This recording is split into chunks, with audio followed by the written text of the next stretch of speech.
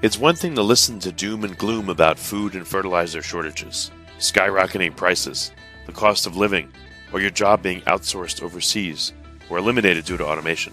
It's quite another thing to hear practical, immediately actionable advice from experts who can help you reduce the fear, anxiety, and burden of these problems. Tune in now to the Surviving Hard Times podcast from the Finding Genius Foundation with Richard Jacobs.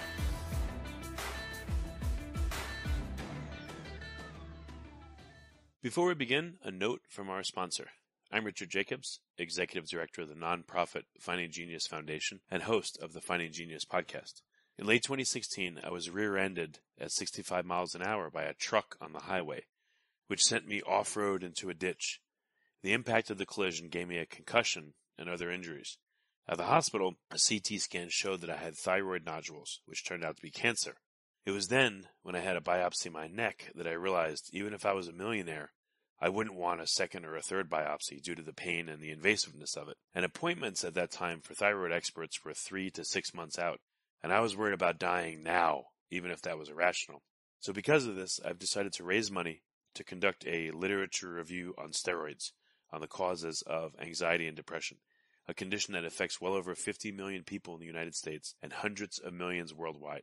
Our goal is to create a codex, a guide that reveals all possible treatments for anxiety and depression for people that live with the condition, or for loved ones that have it, as my wife and my son do. To find out more about our fundraiser, visit findinggeniusfoundation.org and click on Current Initiatives. And now, to our guest.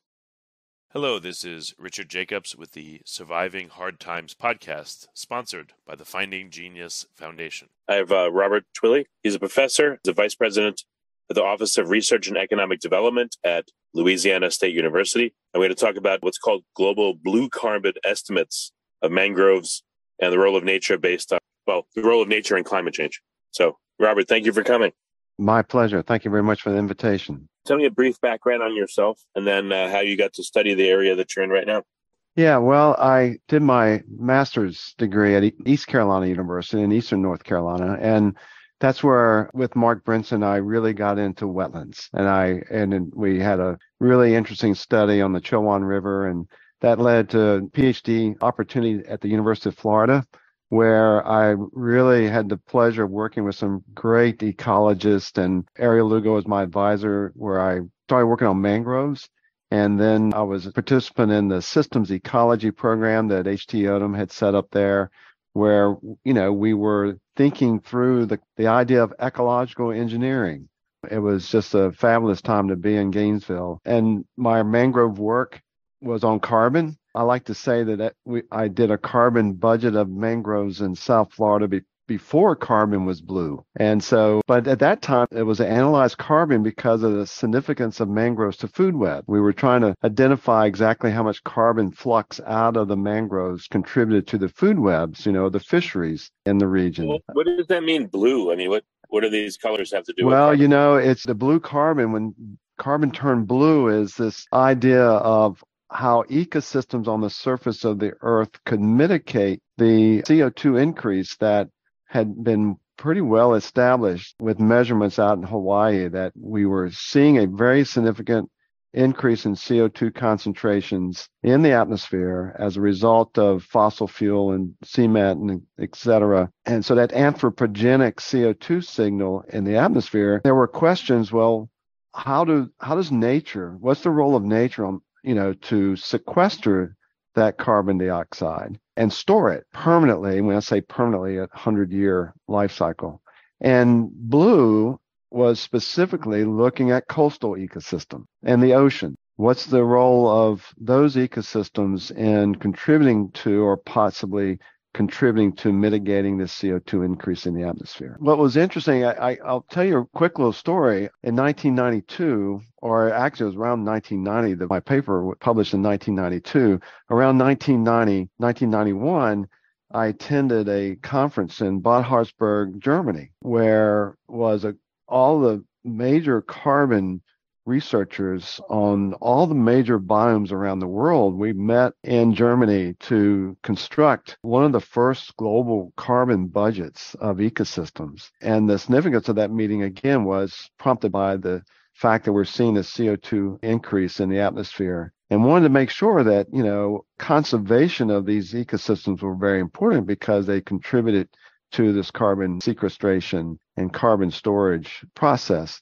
And my job was to develop budgets of wetlands and globally, but specifically I wrote a paper in a book that was published in 1992 as a result of that conference on the first global carbon budget of mangroves. And in that paper, we actually estimated how much carbon mangroves globally were sequestering in soil and in the wood. And so that's the sort of the first benchmark published in 1992 of a global carbon budget for mangroves. What does that mean, a carbon budget? Whose budget is it? What do you mean? Yeah, well, it's when I say budget, it's pretty much like your checkbook. You budget out what your earnings and you budget out your costs, and your wealth is pretty much what you've got left. We do the same thing when we do budgets of carbon, say for mangrove. We add up all the carbon that's going into, when I say into a mangrove ecosystem, a lot of that's by photosynthesis. So when you see the green canopy of a tree every day, CO2 is being absorbed from the atmosphere by the leaves of the tree and stored in wood. And some of that carbon, and each year that tree trunk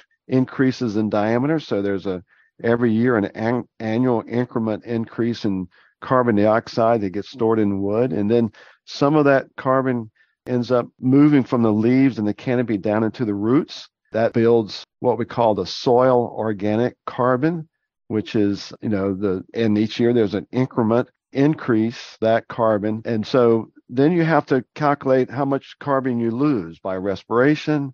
One of the big factors is how much carbon do you lose by export, because the tides come in, they pick up some of that carbon, they take it out into the estuary.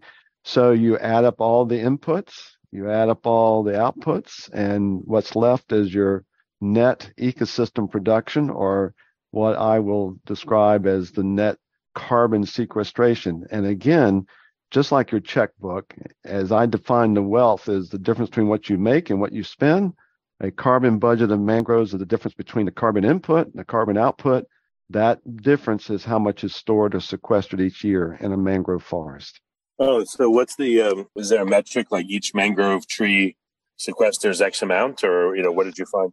Yeah, that's a really good question, because that has been, I think, one of our lab over the years has improved the budgets, because when we first started, there's two major measurements that we use to estimate the total carbon storage or carbon sequestration in mangroves around the world. One is, just like I talked about the increment of wood growth, right? You got to know, all right, how much does the mangrove tree add to the wood, or how much is the increase in the diameter of an average tree and an average forest globally. And that's one of your metrics of carbon sequestration. And basically in 1990, or in the paper in 1992, we only had 15 measurements globally. So we took those 15 measurements and extrapolated it to what it would mean on a global basis. The second measurement is, how much does the soil increase in elevation? That's the increment that is the amount of carbon it stores each year. And believe it or not, soils in mangroves, they increase, 2 to 3 millimeters, or let's say, a tenth of an inch every year. And that increase is an increase in carbon that gets stored in those mangrove soils. Again, a lot of that increases because they're pumping carbon down into the roots, and that is what's building that soil. And we only have probably 20. Compare a mangrove tree to another tree. They're totally different. They're totally different. And the density, it's really important that... Why would they take measurements from other trees and average this or that? I mean, who knows even what the average is? Like, can you tell, again, how much, based on the circumference of a mango tree and the height and the foliage, how much it would sequester, or no? Yeah, you can. That's exactly right. And so we would calibrate what a certain size tree. In fact, we even did it by what we call size class. We took the measurements that we had globally, we put them in different size classes of trees, and then we took global statistics of what the size classes of trees look like across in different regions. And that's exactly how we took a few measurements and extrapolated it to what the total carbon storages in a tree. Did the same thing with soils. We knew we had 25 or 30 measurements of soils. We knew exactly what the growth rate was in those soils, and we came up with an average of 200 grams of carbon per meter square per year of soil carbon storage. And then we just took the area of mangroves globally, and that gave us a number for the total soil carbon storage for mangroves. So thus we came up with a number relative to the total carbon, which was 56 teragrams of carbon per year. That was the global measurement of mangrove carbon sequestration. So what is the idea here? Is that X amount of mangroves would be planted if an area had particularly high outputs of carbon, or like what's the goal of this? Yeah, so two things. One is we also look at the total carbon that's stored in the soils and in the trees. And two perspectives here. One is you want to conserve the mangroves you have because they are contributing to removing CO2 from the atmosphere at a rate of 73 teragrams per year of CO2. Now, that number has changed, and I can talk about that in a second. That number's gone up with our most recent analysis. But the other part of why carbon in mangroves is important is because besides the fact that they remove a certain amount of carbon per year, and you want to preserve those mangroves because they're helping you clean the air, right? They're every day free of charge. They don't charge us to do this. They remove 73 teragrams of carbon per year and help clean the atmosphere. Now, the second part of the story is these are also the soils and the wood. Mangroves are big storages of carbon. They have a lot of carbon in all those trees and a lot of carbon in the organic matrix of those soils. And if you go in and damage a mangrove forest, if you build a shrimp pond and you cut down and you burn all those trees and you dig up all that soil and that carbon gets exposed back to the atmosphere, well, now you're not removing carbon from the atmosphere. You're actually now contributing, just as you do with fossil fuels, to the carbon CO2 increase in the atmosphere. So the key here is that we, keep these landscapes intact so that they provide the service of cleaning air and not destroying them because you're releasing these huge storages of carbon that end up back into the atmosphere and contributing to climate change. Okay, that makes sense. Well, mangroves in particular, where can they be put and where can't they be put? I believe they're in swamps, right? Right. These are wetland. And there's a reason we call them wetlands. The soils are wet for a large part of the year. And for mangroves, they're also, adapted to salt. So wherever you have water that's flooding these lands for a large part of the year, and that water has salt, that's where you'll find mangrove. So they're on coastal shorelines around the world. A third very important that I should have mentioned, is that they are not resistant to frost. So they're found in tropical and subtropical and also warm temperate regions. We have them here in Louisiana. And because our frequency of frost has been decreasing, so our mangroves have been expanding. So you find them in these warmer climates along the coast where you find water inundating land that has salt. That's the mangrove area. About 160,000 square kilometers of mangroves globally. What other candidates would you use, though, if you're not in the wetlands and you want to restore the carbon balance there? Are you and other scientists identifying, okay, depending on the area, the geography, et cetera, the non-invasiveness of the plants, you don't want to put the wrong ones in. Right. Is anyone building up a library of, natural ways and natural plants and other, creatures to restore carbon balance in places that need it? Yeah, you bet. There's a whole industry, if you will, that is, concentrated on carbon sequestration and one of the ecosystems globally, again, that's most effective in carbon sequestration are wetlands. And whether they're freshwater or saltwater, the soils and the plants in wetland areas are very intense areas of carbon sequestration. And we have now ideas of nature-based solutions, ecological engineering with nature, this whole idea of engineering landscapes to form wetlands, to expand wetland areas and provide this ecosystem service the service that these ecosystems provide that store carbon. And so I call it ecosystem design, because you're designing landscapes with the purpose of actually enhancing the carbon sequestration potential, and they're contributing how nature can help clean the air and the atmosphere. Very interesting. Okay. And it's a whole industry. I mean, you've got engineering firms and mitigation banking where, you want to expand a parking lot or a mall in one area, and you mitigate that by building and expanding wetlands in another area.